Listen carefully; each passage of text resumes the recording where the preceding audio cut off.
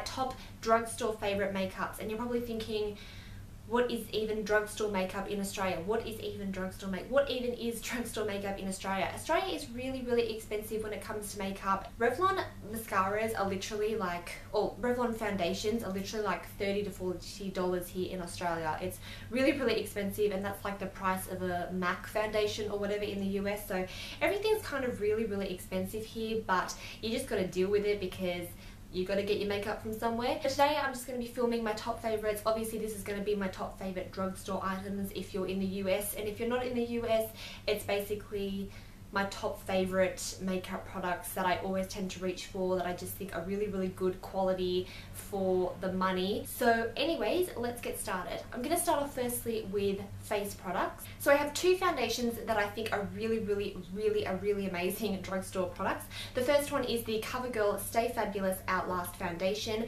Mine is in the shade 842. This foundation is meant to be a 3-in-1, so it's a foundation, primer, my camera's gonna run out. The foundation, primer, and a concealer all in one. I think this gives amazing coverage. It's kind of like a satin finish.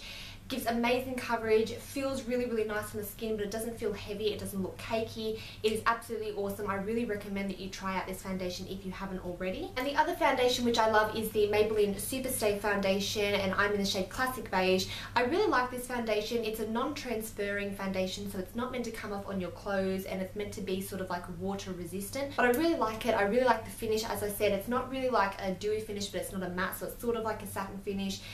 Looks like your skin, blends in really well, and I just really like the formulation of it basically and how long it lasts on my skin. So yeah, the Maybelline Superstay and Covergirl Outlast, I think if you are going to get foundations from the drugstore and you want sort of that full coverage but it doesn't look like it's full coverage on your skin, definitely go and pick up these. So moving on next to concealer, I have two concealer products that I think are amazing. The first one is generally like a drugstore item. It's super cheap. It is the Essence Stay All Day Concealer. This is what I generally tend to use to highlight underneath my eye, but I love this concealer. It is not cakey underneath the eyes. It highlights really nicely and has a really good formulation. The next one is the Maybelline Age Rewind Dark Circle Eraser. This is a pretty popular concealer, as most of you guys might know. I just find it really good. I keep saying the formulation, but the formulation is really nice. It's very thick, but it blends in really nicely. It has like a mousse kind of consistency to it. It has the little like sponge applicator on it, if you haven't seen it before, and it does do a really good job of highlighting your under eyes and your dark circles as well.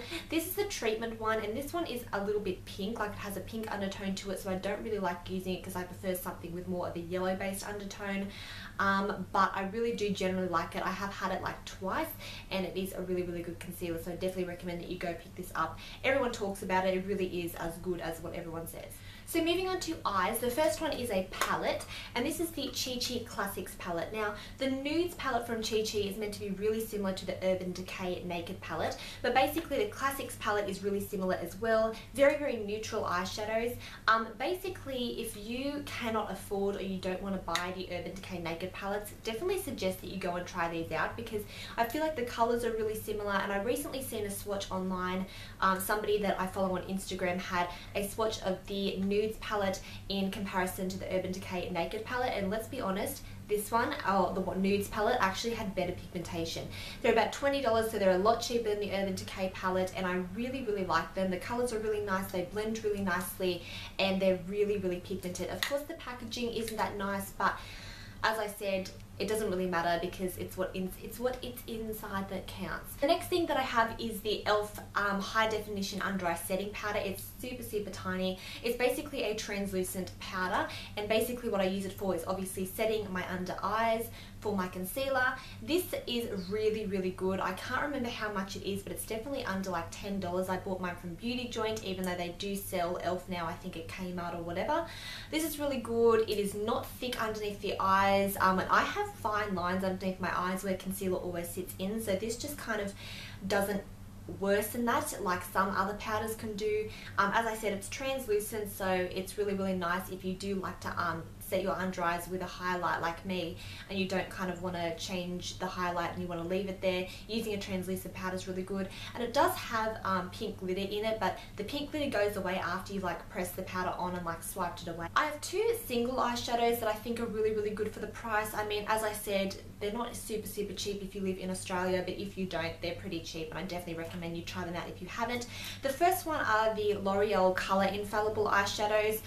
These are really, really good. They're like a pressed pigment, and I just think they look really nice just all over the lid. They do have like quite a variety of colours, but they are really, really pigmented. I know sometimes with like cheaper eyeshadows you can find they're either like too glittery or chunky or too like powdery, but the L'Oreal Colour Infallible eyeshadows are really, really good. They just go on really quite opaque and like pigmented, but you know, they're not like super expensive. And the other eyeshadow that I recommend is the Essence Stay All Day, is it Stay All Day? No, that was the concealer. Oh my god, should I just stop filming? The Essence eyeshadow in Party All Night, and you can buy this at Essence stores. It's just single eyeshadows, which I don't really like, but these eyeshadows are really, really amazing because they're super pigmented. You can even see in like the pan how pigmented they are. I actually used this on my mum for her wedding day, and it's just such a gorgeous like gold metallic colour, but it's not like a chunky metallic or, you know, whatever. It's just amazing. It's almost like a pressed pigment, and I think these are really pigmented, and I believe they're like $2 to $3, so it's crazy. Speaking of Essence, my favourite mascara literally like ever now. I need to purchase another one. I'm going to in a few days, but this is the Essence Lash Mania Reloaded False Lash Mascara. Comes in a silver tube. This gives my lashes volume and length and blackens them without looking clumpy. Absolutely love it. Literally $3 or $4. Definitely like goes beyond my Maybelline mascaras, Covergirl mascaras. It was hard for me to find a blush. I do really recommend NYX blushes and Milani blushes and all that kind of stuff, because I feel like they do give a really good colour payoff, which I think is something that you want. Some blushes from the drugstore can be quite like powdery or just really unpigmented, but I really recommend the Milani baked blushes, the mineralized baked blushes. This one is in Luminoso. The packaging is really nice. It has the baked blush in there, and then it has a mirror. The colour of this blush is really gorgeous. It is my favourite. I really want to purchase some more of the colours of this blush, but the blush is just so pigmented. You don't need a highlight with it because it gives a really nice gorgeous sheen. And for the price, as I said, I get mine from Beauty Joint. I think it's like literally, as I said, $3 to $5. And it's a really gorgeous blush. You only need a small amount. Looks absolutely amazing, and yeah, it's super cheap. Okay, next off I have the Revlon Lip Butters. This one's in Sorbet. I recently just got it in one of like the Priceline goodie bags, but I really like these. I know that they're not super cheap here in Australia, but if you haven't tried the Revlon Lip Butters, I do recommend it. They're basically just kind of like a lip balm, but they have amazing colour payoff, and they're really nice and soft on the lips. They don't last a ton of time, but they're really nice colours, very moisturising, very glossy, and I do actually own quite a few of these. So if you kind of like want something that's in between like a tinted lip balm and a lipstick, then definitely pick these up. As I mentioned before, I really love Chi Chi products, and I love their Viva La Diva lipsticks. The packaging is absolutely amazing. This one is in the colour Viva Voom, and it's a really nice bright pink with a blue undertone to it. These lipsticks are really amazing. I have two of them. They're very creamy, very opaque. Once again, I'm sure that they're quite the same quality of a high-end lipstick. Very similar, I'm sure. Amazing quality. They have such an amazing range of colours. Like if you go to a Chi Chi counter, they have like 50 lipstick colours. They're awesome. I can't remember how much they are, but they have so many, from like really nude to really dark colours. So these are awesome.